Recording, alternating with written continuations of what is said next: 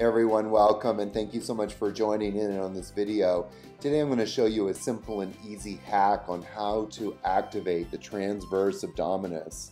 If you like the video, please make sure that you click the like and subscribe to this series. You're going to learn in this series a lot of wonderful and easy and simple hacks on how to create more stability and have a pain-free life. Happy practicing! Hey, my name is Yogi Aaron, and today we're going to talk about the transverse abs and how to activate them. I am a muscle specialist and the creator of Applied Yoga Anatomy and Muscle Activation. And what we're going to do today is learn on how to activate the transverse abs. Now, why do you want to do that? Transverse abs are the biggest muscle group in the abdominals that are really critical to support the spine. So sometimes you might, bend over to pick something up and you'll be like, ow, my back hurts. The reason why your back hurts is because your abs, specifically your transverse abs, of course you do have three other layers. You have the rectus abdominis, the internal and external obliques, but at the bottom layer is the transverse abs. And so if you do this little exercise, you'll notice that when you do bend over, the pain is no longer there. I am really excited to share this little exercise. My teacher shared it with me, and I'm like, why aren't more people doing this? This is fantastic. This is golden. This has also been a game changer for me. From a muscle activation perspective, the most important muscle group to make sure is activated is the transverse abs. Now, a lot of people work on building their core strength up through doing a lot of crunches. Well, crunches are really good, maybe. They only strengthen the rectus abdominis, okay? But you do have three other layers that need to be addressed. Those three other layers are super important in maintaining stability of the trunk and spine. So from a stability standpoint, we want to make sure that those muscles are activated. Now, you can always sense when you don't have stability that when you go and pick something up, you bend forward to pick something up on the floor, if you're kind of holding yourself like this and, to keep yourself from being in pain, that's a good sign that you are lacking in stability. Pay attention to how you move and how you compensate. And by the way, compensation is not a bad thing. We all do it. But that is a clear signal that there's something going on.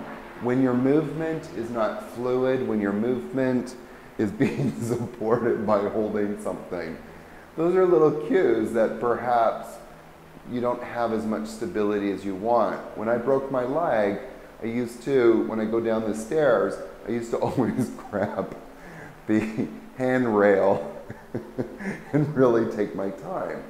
Of course, I had just broken my leg. My body did not have stability. As I got stronger, I didn't need to grip the handrail. Although I will tell you, many years later, in my mind, I still feel like sometimes I don't have that stability. So one of the places to get that stability and to feel stronger and more secure in your body is getting the transverse abs activated.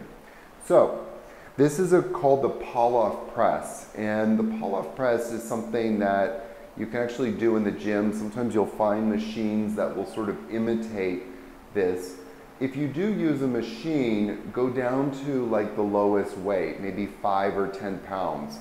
I always suggest starting off with less. Less is always more, okay? Now, one of the main functions of the TVA, the transverse abdominis, is to maintain stability in the trunk and spine. It doesn't have a lot of movement. It actually doesn't move that much. Okay, there's not much movement, there's not much contraction. It's more of a stabilizing muscle, if that makes sense to you. So we're not really going to move much, but what we're going to do is we're going to apply a little bit of force to the body, force direction, and have the transverse abs maintain that kind of lock in that stance. Another great little way that you can build up the transverse abs is in plank pose. And what I've discovered recently in my own body is that side plank seems to actually activate the transverse abs much more effectively than just coming into a simple plank. So you can try that. I like the pull-off press. In my opinion, it's actually been one of the most effective ways in my body in feeling like the transverse abs are actually activated and strong. So what you want to do is, if you're using the bands, is to find some sort of pull here. If you don't have something that's as high as this, you can also use, you know, sometimes you have like a banister or something that's about hip height. You can use that as well. Just come down onto your knees. That's completely fine. But I usually manage to find some sort of tree or pole or post somewhere. And you want to have a band. Now, I like these bands here. And I think that if my memory serves me, this is actually the middle strength. So this is perfect for me. I do have one that's higher strength, and I probably could use it. But when we're talking about muscle activation, we need to kind of have that idea in our head that less is more.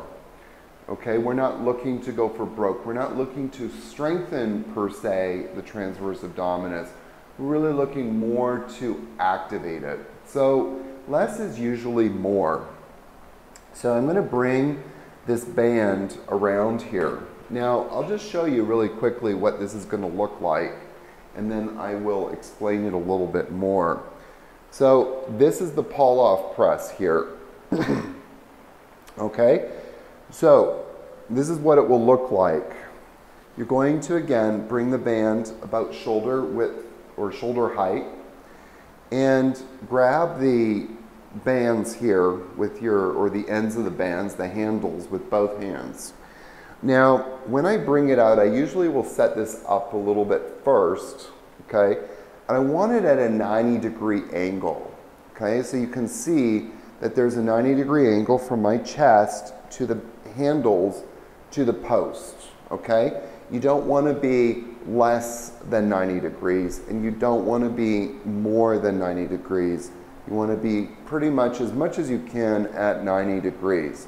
You're going to bring the handles into your chest. This is your resting state, okay? And then I'm going to bring them out, and you can feel that there's a little bit of tension in the transverse abs. Again, we're not looking to necessarily strengthen, we're looking to activate, okay? And when a muscle is activated, by the way, it will then start to strengthen because you're actually starting to use it in different movements. If it's not activated, you're not really using those muscles. So the efficacy of that muscle will actually start to go up, it'll become stronger, and of course you'll notice more stability. I'm going to grab the handles like this. I'm going to bring the handles out. Now, I'm not quite at 90 degrees, so I'm going to reset. Okay, now when I do this and I bring them out, come out a little bit more. There you go, Aaron. So bring the handles in, bring them out. We're going to hold for 6 seconds.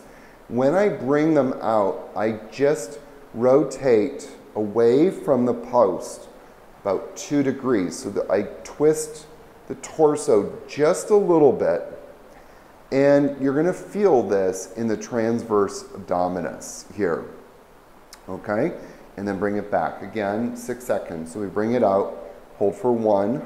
So I bring it out, rotate about 2 degrees, maybe 1, and then hold for 2, 3, 4, 5, 6. Bring it back and bring it out. Now, this isn't something that's going to make you sweat. You shouldn't feel like you're having this major workout, but you will feel the core stabilizing your body. Bring the handles in You're going to squeeze the hips into the midline, so don't allow your hips to move here. Bring it out, and then twist the torso, not the arms, the torso about, or rather the shoulders, move the shoulders, your upper torso, about 2 degrees. And that was 6, bring it back, and bring it back out again. We're gonna hold for 6 seconds. 2, 3, 4, 5, 6. Bring it back, and then bring it out. Twist a little, 2, 3, 4, 5, 6. So that was 5 times. We're gonna do it 6 times. And bring it back out and hold 1, 2, 3, 4, 5, and 6. And then we'll bring it back. Very good. So I'm going to end this video, and then I'm going to go, when I turn it off, and do it the other side, because I'm about to go for my walk. And this is one of the great poses or great exercises, great muscle activations that I like to do before I go for my walkie poos. And it really is a game changer. I suffer from knee issues. My adductors often get overused because my glutes aren't working. But one of the, I guess, glues or postures that glues everything together is making sure that my transverse abdominis is working well. And I find that if my TVA is firing up, a lot of the other issues actually start to not bother me so much. So I will do a few other things like bridge pose to prepare me for my walk. I'll also do something to activate my hip flexors, and I probably will do something to activate my adductors. But the one thing I try to always do every single day is the pull-off press. It's, again, really fabulous. And if you're in the gym, you can find some machines that sort of mimic this. Again, start off at 5 pounds if that's easy. Maybe bring it to 10, but I would not suggest doing too much. If your muscles are not working and you start using too much weight, and it really doesn't take that much, you can actually begin to weaken and stress the muscle out even more. One of the reasons why muscles shut down is because of stress, trauma, and overuse.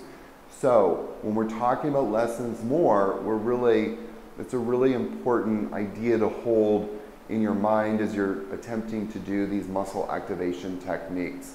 Stress, trauma, overuse debilitates muscle function and creates more stress. When the muscle is stressed, it begins to get tight. And as the muscle begins to get tight, the other parts of the body start to tighten up. Tightening is a protective mechanism in the body. What we want to do is begin to, as Greg would say, melt that tightness. Greg is my teacher. Melt that tightness, and we do that by getting the muscles to work more effectively. So, have fun with the pull-off press. Try to make it part of your daily routine. I hope you enjoyed this little webinar inside my stairwell with the fire escape. But this pose makes a perfect prop for the pull-off press. Have a great day, you guys.